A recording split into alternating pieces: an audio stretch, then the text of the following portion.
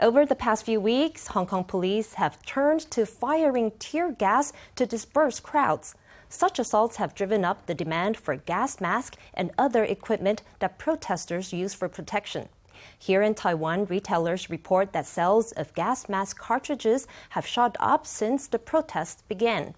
The retailers say that many buyers appear to be Hong Kongers who snap up dozens of units of defensive equipment at a time.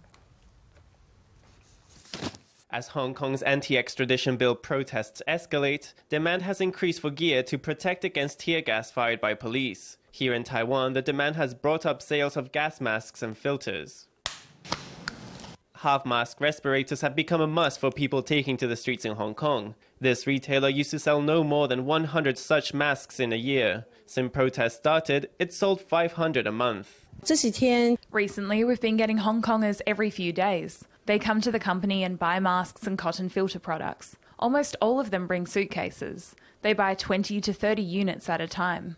Before, only around 300 gas mask cartridges would be sold in a year. Since the protest began, more than 2,000 have been sold. Some varieties are sold out, like the number 502 filter retainer, which will not be available until a shipment arrives from the US in November. If you add up the sales from gas mask cartridges, filter retainers and cotton filters, then in the space of just 1 month, we made almost 1 million NT.